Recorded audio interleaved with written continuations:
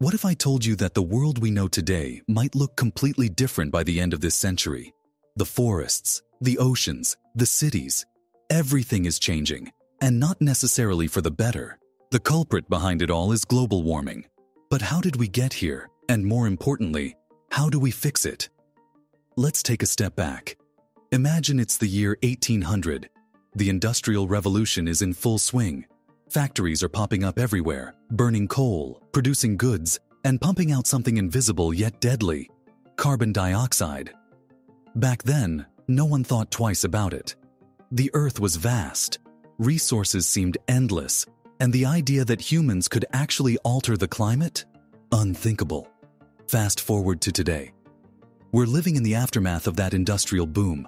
The planet's temperature has already risen by 1.1 degrees Celsius since pre-industrial times. Doesn't sound like much? Consider this. Even a slight change in global temperature has led to more intense heat waves, rising sea levels, melting ice caps, and devastating wildfires. Think of the extreme floods in Pakistan last year, or the unprecedented heat waves across Europe. This is global warming in action. And while we often focus on what individuals can do, drive less, use renewable energy, eat sustainably, there's a bigger player in this game: big corporations. Did you know that just 100 companies are responsible for over 70% of global greenhouse gas emissions? These companies produce the goods we consume every day. But here's the catch: if we stop buying, they'll have to stop producing. Think about it. Businesses only thrive when there's demand. If we shift our purchasing habits, we send a loud and clear message. We want sustainable, eco-friendly products. When more people choose reusable items over single-use plastics, buy clothing from ethical brands, or eat plant-based meals instead of meat, companies notice.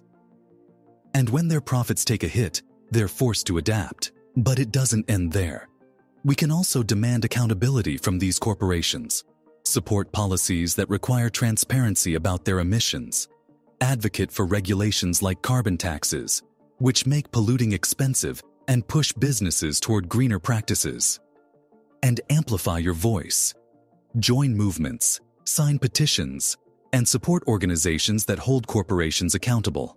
Imagine a world where big companies stop mass-producing harmful products simply because no one's buying them anymore. It sounds powerful, doesn't it? And the truth is, this has already started to happen.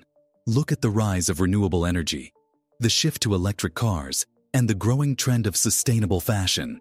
Change is possible, and it starts with the choices we make every day. But here's the challenge. Are we willing to change our habits to force these corporations to change theirs? Every purchase you make is a vote for the kind of world you want to live in. The power lies in your hands and in your wallet. Thank you for watching. If you found this video informative, please like, share, and subscribe to our channel. And don't forget to hit the bell icon to stay updated on our latest content. Let's work together to protect our planet.